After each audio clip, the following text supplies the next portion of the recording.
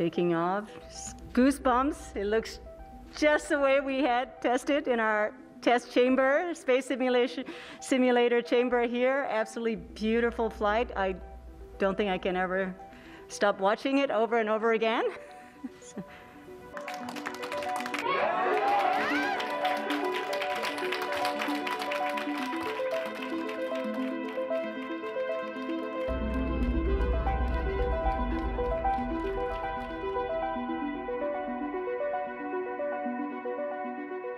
Our team has been working over 6 years, some even longer, towards that dream. It looks easy. I would like to take this opportunity to remind how difficult it is to fly a rotorcraft at Mars. First and foremost, because the atmosphere there is so thin, right? About 1% compared to that at Earth. That's like on Earth being elevation 3 times the height of Himalayas.